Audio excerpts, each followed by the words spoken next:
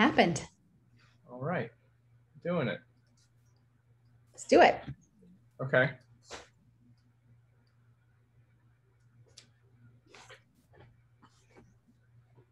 Ready? Ready, Freddie? All right. Hi, I am Cole Walliser. I am the host and one of the judges on Exposure. Hey, y'all. I'm Cat Jimenez. I'm the head judge on Exposure. And today we are doing Hulu's rapid fire questions. So let's get started. Cool. If you could hop in a time machine, where would you go? Oh, that is a great question. And I would definitely go to the Jurassic period. I got to see the dinosaurs. Either that or like sort of medieval times, because that just seems crazy. I'm going with medieval too. You'd go to medieval? I just want to eat those chicken wings like Like you'll definitely just get stabbed probably or killed after. So maybe but you get eaten by a dinosaur back then anyway. So you're gonna die. Fine. I'm going medieval. I'm going Jurassic period. Okay. I had that question on my thing too. All right, Kat, it is your last day on Earth. How are you spending it? Ooh, okay. Definitely got to spend it with my kid, my 5-year-old, because I just want to play with her, hug on her, and then maybe go to the park. Super easy, super simple. You? Well, actually, it's a funny question, because do you remember when the Mayan calendar predicted the end of the world, like in 2012? Yes. So me and my two buddies went out to like a bar and had some drinks or whatever. And the whole theme was like, the world is going to end. So we were like, oh, like, let's just do our last night on Earth thing. And we decided that the best thing to do was to go to McDonald's and eat Big Macs, which is a great way to end the all days. Small fries or large fries? Oh, supersize everything in a Big Mac, of course. Yes. You could go all out. Your last day on Earth, right? Yeah. I'm into that. I definitely would miss those French fries for sure. Oh yeah. All right, cool. What keeps you up at night? Oh, everything. I think that I have trouble sleeping. And my mind is like always going. So it's literally a list of the most random things ever. Sometimes it's work, sometimes it's personal. Sometimes I'm just wondering about the quirks of the universe and I can't relax and go to bed. So I'm going to say the answer is everything. All the things. So my answer until recently was not a damn thing, because I have a tendency to overwork and like over accept projects and overdo all the damn time. So recently, the only thing that kept me up at night was the full pink moon. I literally popped up in the middle of the night on the full pink moon and was just up randomly for 2 nights straight. And I'm like, I don't know what's happening. And then I talked to other people and they said it was the full pink moon last month. So, oh, wow. But wait, how do you manage being super busy and taking on a million projects and then not having that run through your mind at night? Because I'm literally so tired that I fall out every single night. Maybe I'm just not working hard enough. It could be a thing. You should ask yourself. Well, maybe. Was that my question or was that your question? That was you. That's my question. That was no, I thought that was my question. You could stay up. No, your question. Whose question was that? That was your question. So I'm going to go next. Who is your ultimate dinner party guest, dead or alive? Oh, my ultimate dinner party guest. I read that and I thought about it. And I can't remember what the other one was. But one was George Washington. Okay. I don't really know why, other than just to like go back and be like, so what are you thinking as you're starting this whole thing? Like, just tell me what's going through your mind. Right, you know what I mean? right.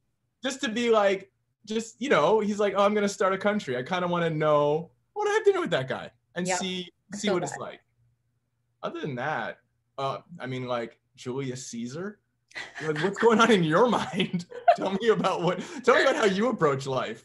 Wow. Yeah, those would be ones for me. You're so old school, because my ultimate dinner party guest is like Barack Obama. So we're on the same page, but you just want the origin story. While you're going origin story, I'm going like, give me your POV on being the first XYZ.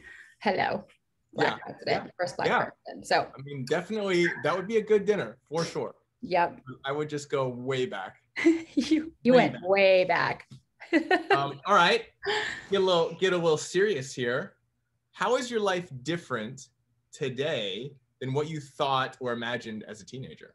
Oh, wow. That's good. Okay, so as a teenager, I thought I'd be a photographer.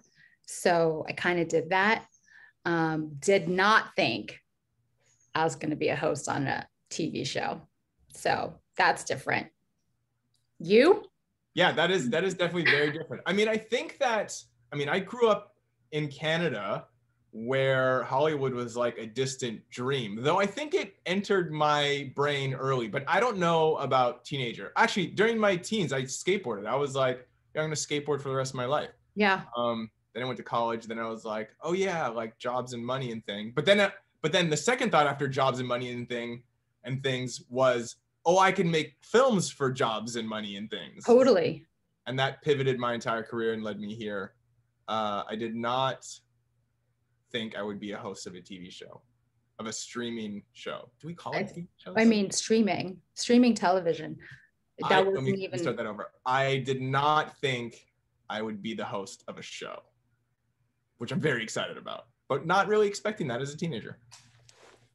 That's good. That's like a nice, tidy soundbite, by the way. Yeah. So, mine was like long-winded, and I said TV show. Do you think I should redo that? I mean, I don't know. I just don't know. You know what I mean? It's on TV, Yeah, that's true. It's streaming. It's a streaming channel. I think it's almost, I don't know. I think it's fine. Okay. They're just going to cut that. Redo it if you want to redo it. You just cut that, okay? Yeah. All right. Who's your hero? Current? Who is your hero? Who is my hero? Taika Waititi. Taika Waititi. He's a director. You know who he is? No. So he directed Jojo Rabbit, What We Do in the Shadows, What They Do in the Shadows, What We Do in the Shadows. Let me not butcher this man's work. Okay. And also let me say his name properly. He's I'll explain it. Okay. And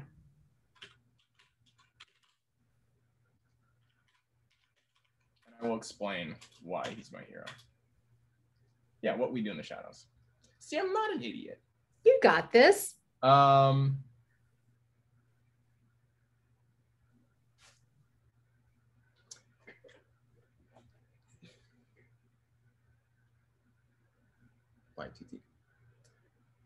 Okay, so my hero is Taika Waititi because he's a director, and because he's super creative, and I love this style of work. Like he directed Jojo Rabbit, What We Do in the Shadows. What is it called? Hunt for the Wilder People. He's this New Zealand director, but also like a charismatic performer. So, did you see Jojo Rabbit? No. It's fine if you didn't. I suggest watching it. But he plays Hitler, and he's just an amazing performer, like a funny Hitler. Okay. An amazing performer. And so I love the style and tone in what he creates, but also his ability to perform. And because that's sort of like where I want to take my career. So Taika is currently my hero. I love that. So you have multiple heroes, basically, it sounds like. Yeah, I think it changes, of course. Yeah, because I think that you change, right? Like, sure. I think your goals change. I mean, mine definitely do. It wasn't always in front of the camera, was never really a goal. But now that I'm doing it more, I want to do more of it. So I'm incorporating that into my vision. And then so different heroes align better with that. You know what I mean? Yeah, I do. What about you? Okay. I got to go too. Got to always pay homage to the ancestors. So mom is my hero, because obviously I wouldn't be here without her. But then if I was going to kind of like bring it to the forefront, I would say a photographer that I love and consider my hero is Carrie Mae Weems. First Black photographer that I saw doing self-portraits in the, I feel like 70s and 80s. And just really courageous storyteller. And so to me, she's a real vanguard in photography. And I consider her one of my heroes. Oh, amazing. Carrie Mae Weems. Love it. I hope I got that fact right. Now I have to go back and make sure that this body of work, because I might need self-portraits. Self-portraits. When did she make these? I feel like I was looking at them. I mean, you give a pretty broad yeah, 70s and 80s. I did. So as long as it was not like 97, you're probably pretty good. Right. Yeah, it felt like it was in the 80s to me. So hold on. Now I'm looking. Now I'm really looking. Wow, I'm on her timeline. 1990, Cole. Whoa. Okay, that's when she started? Well, no, this specific projects, but I think she was doing some self-portraits in the 70s and 80s. So I'm okay with it. Yeah. I'm okay with it. All right, you go. They might fact check that one and then cut it. So if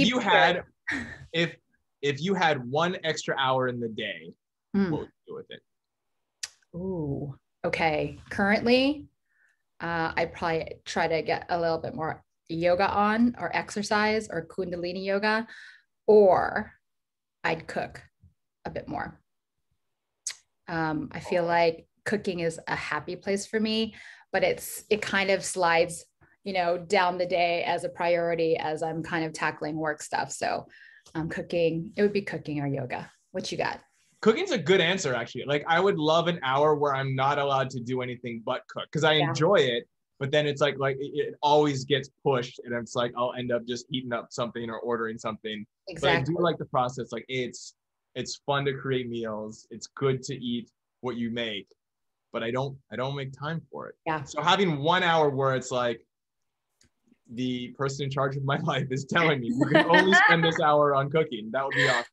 But I would say, in relation to my previous answer about sleep, if I could get an hour of sleep extra, of like dedicated, nice, deep or REM sleep, I would take it. That's cute. That's a good answer too, because I could always use more sleep too. It's important. You see all these sleep studies coming out. It's like, that's kind of the way to stay healthy. It's the fuel for sure. I think it's going to elongate your life if you get good rest. So it will. All right. Those telomeres. Yeah. Well, I'll tell you, Cole, you don't look like you don't get sleep. So. Oh, well, thank you. I'm trying. I'm out here trying. All right. What's your personal motto? Work hard and be nice to people. That's nice. That's it, I think. That's nice. Yeah. Well, we have that Asian gene in us, so we have like the excellent work ethic situation. At least my mother and father instilled that in me. I would say, if I had a motto, which is like a hashtag, I would say lead with love in everything I do. Yeah, it's good. It's broad. That will lead you in the right direction. It's broad. It's all. It's broad, but you need to. If a motto needs to apply to every situation that you're in. That's right. Like, if I'm alone by myself in a forest, how am I working hard and being nice to people? Maybe mine's not broad enough. Well, you could be nice to all of the animals that you meet. I guess I would. Well, also, I'm a person. I could be nice. I could show myself grace and understanding in this fictional forest. So maybe it does apply. All right. Let's see. How long did they want us to go for? I feel like we've been going for a hot second. 10 to 15. Questions or minutes? Minutes. Oh, actually, I feel like they wanted us to go for just 5 minutes. Yeah, I thought so. I thought it was like short. All right. So then, do you want to do one more and wrap it up? Or you just want to wrap it up? Yes. Let's see. Time machine. That one. I think I might have. I have a good one. Oh, okay. Yeah. Okay. All right. Go for it. Tell me if you like this one. If you had a garden and could only grow 3 things, what would they be? Ooh, if I had a garden and could only grow 3 things, well, that's a good question. One has to be food of sorts. Of course. Well, wow, that you're even thinking that. You know. Potatoes, carrots, kale. I don't know what the most nutritious food is. I would do research and I would pick the food that you could most likely sustain yourself off of. The second thing would be something for beauty, like a passion flower. Oh, wow. Oh, those are crazy. So Yeah. I would grow passion flower. Oh, because they also make fruit. So I get little veggies and little fruit. That's cute. The third item, well, there's a joke to be had on the third item, but I'm not really gonna make that joke. Okay. I don't know. This question, it's a dud. No, I mean, but that's a good question. But good question. I mean, the third thing to round out my experience would be food, beauty, and then you would grow weed, and then you'd be happy. That's what you would do. Well, the fact that you're thinking outside of the box, that it's not just food that you're growing, is intriguing, because I would just grow. I would grow avocado for the healthy fats. Then I would grow manila mangoes for the sweet desserts. Yeah. And then I would have to grow some sort of garlic or onion so that I could season all the other shit that doesn't taste good, and make it taste decent. So that's good. Those are the three things I would grow. I'll add to my answer that for whatever reason, when you asked that question, I imagine that like I'm on a deserted island. I added that part into the parameters. Fair enough. Fair enough. You just added a second layer. You were like, in my mind, I'm directing this movie. Yeah, it's Castaway. What are you growing on the island? Completely. All right. Fair enough. All right. Let's outro this bad boy. All right. All right, everybody. That was rapid fire questions. All right, everybody. That was rapid fire questions with myself, Cole Walliser. And Cat Jimenez. Thanks for watching, and be sure to check out Exposure on Hulu. You have to do that too. Thanks for watching, and be sure to check out Exposure on Hulu. Bye. Bye, everybody. Okay. Nailed it. I almost hung up. I was like, that's not showing any social graces, Cat.